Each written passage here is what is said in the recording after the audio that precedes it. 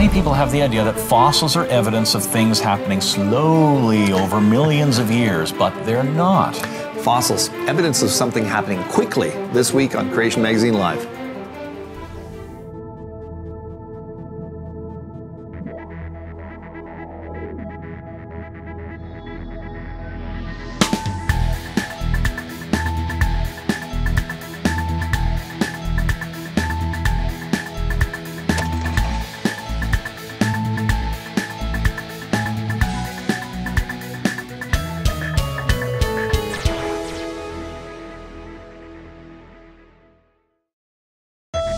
Welcome to Creation Magazine Live. My name is Richard Fangrad. And I'm Calvin Smith. Now this week on Creation Magazine Live, our topic is fossils, evidence that something happened quickly. Right.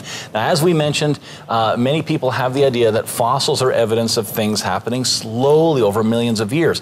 Why do they think that? Why do people think that? Well, it's because whenever people are taught about facts that pertain to events that happened in the past that relate to the origins debate, then they're almost always taught from a certain point of view, yes. A specific story about history. Of course, the only real choices are from either a biblical creationist viewpoint or an evolutionary viewpoint, and almost all of our state-run schools teach evolution. So most people have only ever heard that way of interpreting the facts we all observe. So even many Christians simply try to add the evolutionary timeline to the Bible. So that's why they think that way. That's why they think that. So people think fossils are very old because of what they have been taught. For example, here's a picture from a textbook teaching how fossils form. You can see the diagram. Almost everyone has seen a diagram like this. You might be familiar with this from a textbook showing the average way fossils form. The text says, 1, a fish dies and it sinks to the bottom of a lake. Right. Even though a lot of species we see in the fossil record would bloat and float, not just float to the bottom or whatever. Squishy. Yeah. Never mind that for now. Okay, the second panel says, number 2, the fish rots and only the bones are left and the fish is covered with mud. And then the last panel, number 3, says millions of years pass and the mud turns to rock. Over time, the bone matter is completely changed into mineral matter. The fish is now a fossil. Those are the labels there. Right, so notice the sequence here. The fish is first covered with mud, then it's supposedly after millions of years that the mud turns to rock. Okay. Millions of years pass and the mud's turned to rock, that's what it says. So you definitely get the idea that the fossil forms over millions of years. Yeah. But that doesn't make any sense. Unfossilized bones are not going to stay intact when they're in contact with wet soil filled with microorganisms, with decomposers and such. Yeah. The bones would have to be permineralized quickly to protect them. And the idea of slowly making a fossil is pretty silly when you really think about it. And yet almost every student in our public schools have seen it. Have seen pictures like this and have accepted it as science. As science, yeah. Well, here's another one from an exhibit at the Tyrrell Museum in Alberta, in Canada. This is a world-class museum, same idea. Fish swimming along, fish has a heart attack or something, and then it falls to the bottom and gets covered over slowly, and voila, you get a fossil. Yes, the same inference. Now, one of the main reasons the idea of fossils the idea of fossils forming over millions of years was embedded into the minds of students is because of the concept of uniformitarianism. Right, and we've discussed this several times before, but of course, just to refresh your memory, or if this is new to you, in the early 1800s, 1830 or so, a lawyer turned geologist named Charles Lyell wrote a book called Principles of Geology, which became the benchmark for understanding geology for about the next 150 years or so. Right, yeah. Lyell's the present is the key to the past concept basically said that the way you see sediments forming in lakes and rivers and oceans today at the rates of sedimentary buildup, that has always been constant. For example, in glacial lakes, we see an annual deposit of varves, thin layers, consisting of a layer of sand and one of silt, for example. And if you add up the layers in the rock, you assume that each double layer took a year, then it would have taken millions of years to form. Some of these features, they're continuous layers that we see all around the world. Right. I remember being in school and they'd show you like Exhibit A for millions of years. And that would usually be a picture of the Grand Canyon, right? Because you can see all of the layers fully fully exposed, beautifully exposed there, yeah. And so then they show you that, and they teach you what you just mentioned. Well, you probably lay 2 varves per year, and you add them all up, and they're then millimeters thick, right? Oh yeah. In the Grand Canyon, that's over a mile deep exposed there. Right. Do the math, millions of years. That's right. So it was almost like a straight mathematical equation when that concept first got proposed by Lyell. Of course, now they teach different things to students, modern geologists, and we've talked about that before. But what I find most often happens with my audiences, and you've found it as well, that is, if you put up that picture of the fish getting to the bottom and get covered over slowly, and say, how many people have seen this in a textbook? People put their hands up. Has. Yeah. Older folks and also the younger students. Yeah. So, and when we get back, we're going to see how textbooks have been evolving and to keep up with the times when we get back. Did you know that animals have genetic switches? These are regulatory regions of DNA that control the genes. Scientists have noticed that dramatic things can happen when a genetic switch is mutated. For instance, a mutated genetic switch can dramatically alter the appearance of stickleback fish or generate a great variety of coat colors in animals. Veterinary researcher Dr. Gene Leitner has suggested that God may have created genetic switches to facilitate variation, the switches having been created with a propensity to mutate without negatively affecting other traits. Modifications to genetic switches are not examples of evolution in action, even though they are often spoken of in that manner. Indeed, these changes don't involve new information, new genes arising, and evolutionists cannot explain the existence of the genetic switches in the first place. The more we learn about the complexity of genomes, the more they point to a super intelligent master programmer. To find out more from Creation Ministries International, visit our website, creation.com. Well, if you just tuned in this week, we're talking about fossils, evidence of something happening quickly. Yeah. And we were just discussing how most people think fossils take long periods of time to form because of what they got taught, especially when they were younger in school. Now, here's another textbook describing fossilization. Okay?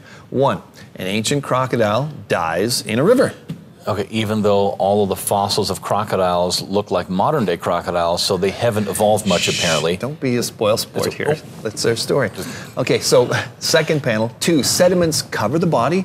3, over millions of years, there it is again, right, the millions of years. The sediments become rock, and the crocodile becomes a fossil. And 4, the rocky roads exposing the fossil. Okay, so again, always the millions of years are stuffed in there. Here's a children's poster describing the same thing. Phase 1, death. After an organism dies, it slowly sinks to the seafloor. Phase 2, deposition. The shell gradually becomes covered with silt and sand, sediment. Phase 3, petrification.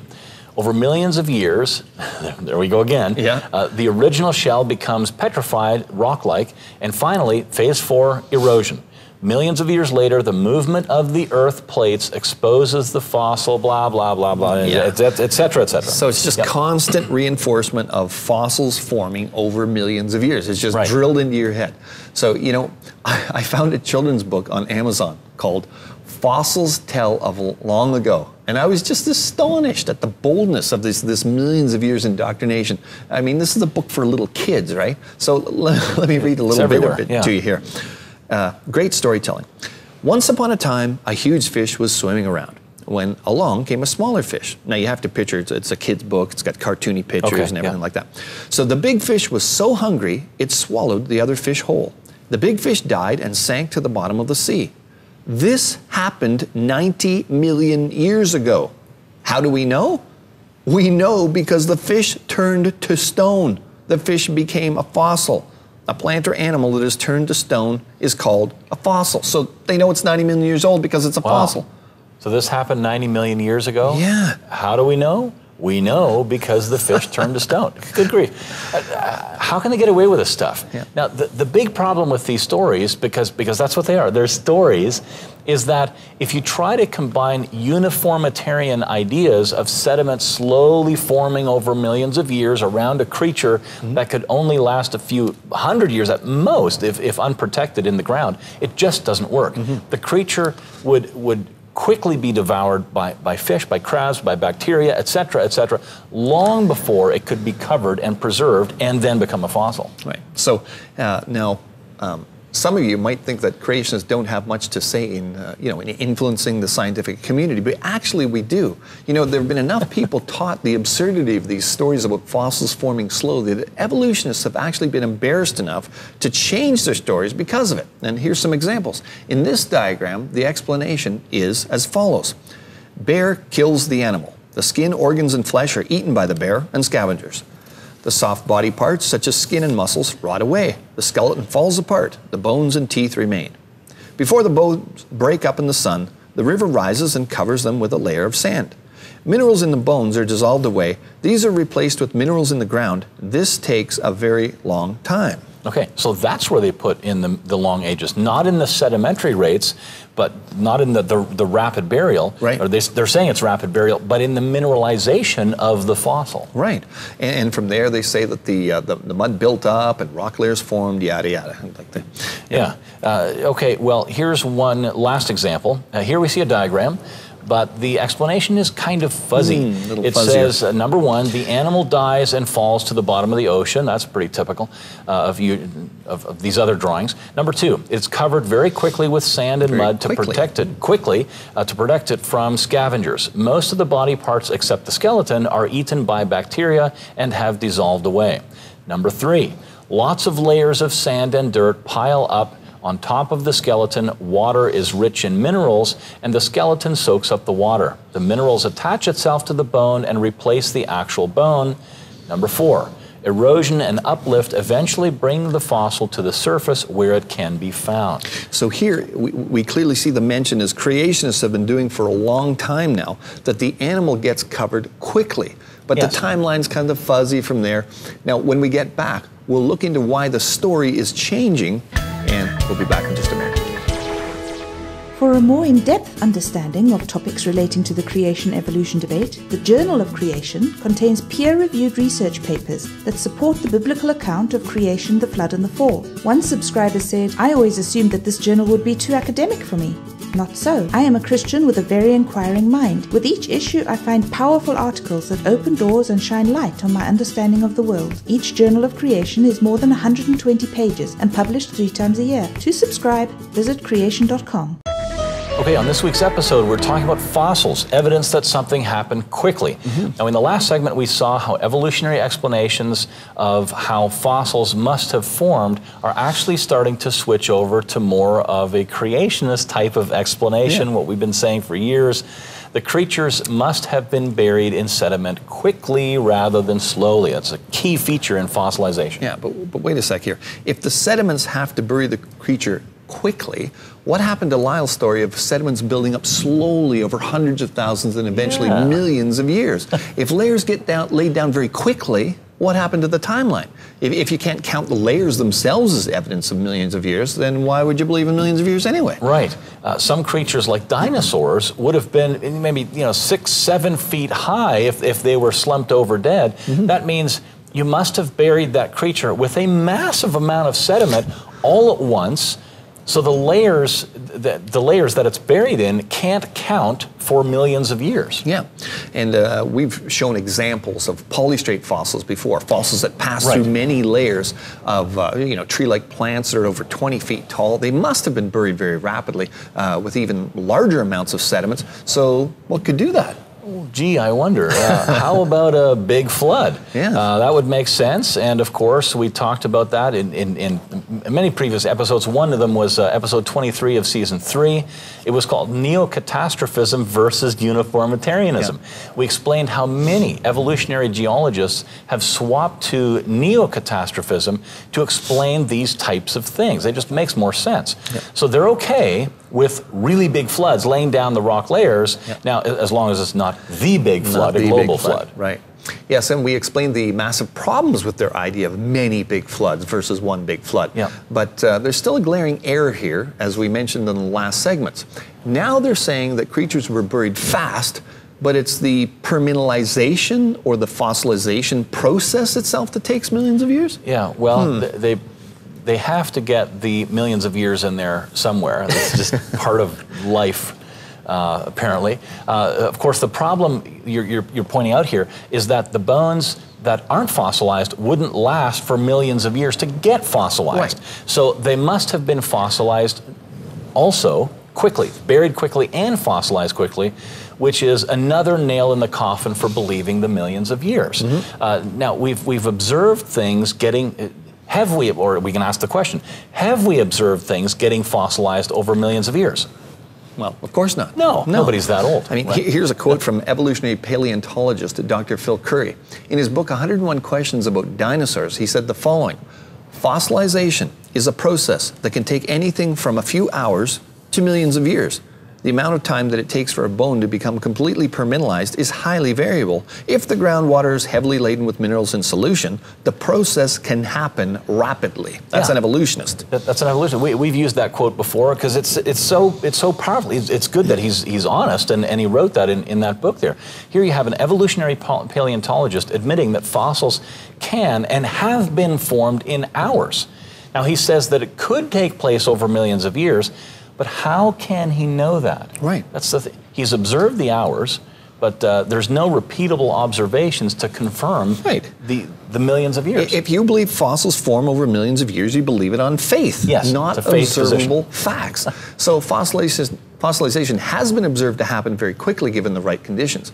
You know, for example, 5 Japanese scientists published an example of rapid petrification after studying a small lake in the crater of Tateyama, a volcano in central Japan. A mineral-rich solution gushes from the bottom and fills the 15-meter pond with steaming acidic water, and of course it cascades over the edge as kind of a waterfall.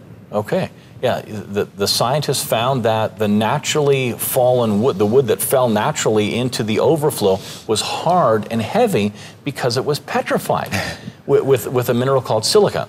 Yet the wood was less than 36 years old, this wood that they first found. So as an experiment, they fastened fresh pieces of wood in the lake with wire, and after only 7 years, the wood had turned to stone. That's right. Amazing. So really their study, clears away a powerful objection to believing the Bible. Yes. It means that the rocks and fossils we find on the earth could easily have formed in the 4,500 years since Noah's flood. Yeah. And conditions would have been favorable for petrification because there was plenty of volcanic activity and mineral-rich water at the time. And we'll be back.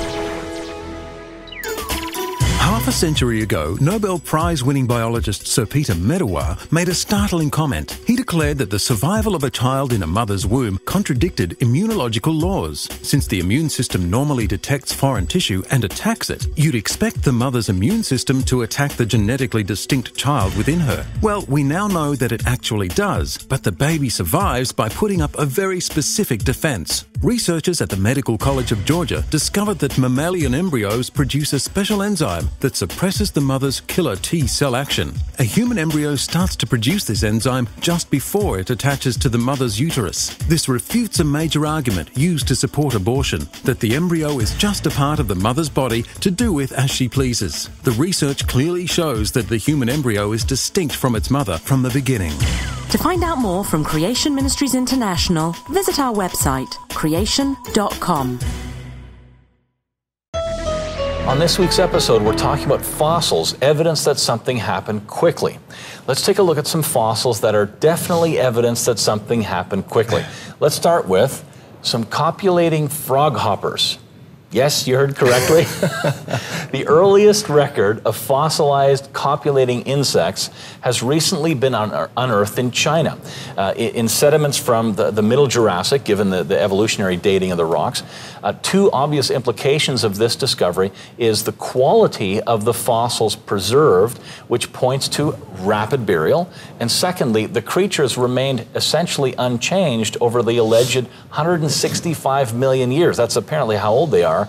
The mating position and overall behavior, as well as the genital symmetry, are just the same as in frog hoppers today. Well, they were certainly fossilized pretty quickly. Okay. Rudely interrupted by a big flood, I'd say. Well, anyway, here's another one. In November 2011, researchers uncovered the remains of some 80 baleen whales on the west coast of northern Chile. 20 of the specimens were complete, and they also found dolphins and a sperm whale all mixed up together. A lot of whales. Yeah. So paleontologists were thrilled to find this treasure trove, describing it as very unusual. Lead scientist and paleontologist Nick Pennison thinks the whales all died more or less at the same time after they were trapped in a lagoon. Others suggest they became disoriented and beached themselves. Yeah, well, that's a lot of disoriented whales and dolphins. Yeah. But and they all got buried very rapidly before they rotted away. And the amount of sediment must have been incredible. I mean, it sounds like a big flood. Hairy whales, yeah. Now, how about this? 5 octopus fossils, supposedly 95 million years old, were recently discovered in Lebanon. They were surprised that the octopuses were even fossilized. I mean, octopuses have no hard parts other than their beak. Right. And one report said that fossilizing an octopus was as unlikely as capturing a fossil sneeze. And they were exquisitely preserved. All 8 arms, traces of muscles, and the rows of suckers that they have were visible. Remarkably, a few of the fossils even showed remnants of ink. Yes. Amazing. Now, when an octopus dies today, it decomposes into a slimy blob and disappears within a few days. For an octopus to be fossilized, it would need to sink to the ocean floor and remain there without decomposing or being consumed by bacteria while being buried by sediment. How could such a process be possible to produce? How is that possible? How could that possibly produce an octopus fossil, that kind of a process? Well, the lead author of the report actually said, the luck was that the corpse landed untouched on the seafloor. The seafloor was free of oxygen and therefore free of scavengers. But lack of oxygen it's no preservative. Yeah. I mean, experiments with fish carcasses show that even in the absence of oxygen, they still disintegrate on the ocean bottom. Sure. And other scientists have published research showing that the ocean floor is actually teeming with bacterial life. So these scientists haven't, explained this remarkable preserved fossilization anyway. Yeah, and no surprise, the specimens look very much like modern octopus today. As one report announced, these things are 95 million years old, yet one of the fossils is almost indistinguishable from living species. Right. So we almost always have the same pattern, right? Rapid burial, rapid fossilization, lots of sediment. Now, some are just going to say, well, look, examples of rapid petrification don't prove the world is young. And they're right? It doesn't prove it. Fair enough. But they do prove that millions of years are not needed, as evolutionary articles so often imply. Right. And so it destroys a false objection to accepting biblical history. There is no excuse for people not to accept biblical history. Yeah. Why is all of this important? Because if the fossil record took millions of years to form, then the Bible is wrong about the history of the earth and the life on it. Fossils show death, and if death existed millions of years before there was people, then the Bible is wrong when it indicates that these bad things are a part of the curse on creation, which only came about because of the rebellion of the first man, Adam, against his creator. That's right. But according to the book of Genesis, there was a global catastrophe, a worldwide flood, which by implication was capable of burying billions of creatures rapidly in sedimentary layers. Right. So reasoning from Scripture, that's where we start first. That's what our ministry is about. Yep. We would expect that most fossils were formed by rapid processes after Adam sinned, and that's just what the facts indicate, and we'll be back. Are you skeptical about Christianity? Perhaps you're a Christian but know someone who won't consider Christianity. Christianity for Skeptics is one of CMI's most popular books. Written by Drs. Steve Kumar and Jonathan Sarfati, this powerful resource refutes many attacks on the Christian faith. It contains cutting-edge research, solid theology, and a summary of the Christian roots of science. Questions about Islam, atheism, suffering, evidence for God, and more are answered. Full of bright, catchy illustrations and a sleek modern style, this book draws in any reader. Purchase this resource and many others at creation.com. Well, welcome back. This is the In the News section here, and there's always something going on about the creation-evolution debate always in the something. news. And of course, this article we're going to read from here is about dinosaurs, and dinosaurs are kind of like the poster child for evolution. When you think about it. Supposedly millions of years old, died out millions of years old, etc., etc. Okay, so this article is called "Giant Dinosaur Had 2 Tumors in Its Tailbone." So let's read it a little bit here. It's fairly common to discover dinosaur remains scratched with ancient claw or bite marks, but finding fossils with signs of tumors is rare. And now scientists have found not one but two different types of tumor on the same bone. The vertebrae of a titanosaur, a gigantic, long-necked, long-tailed paleobeast, a new study finds.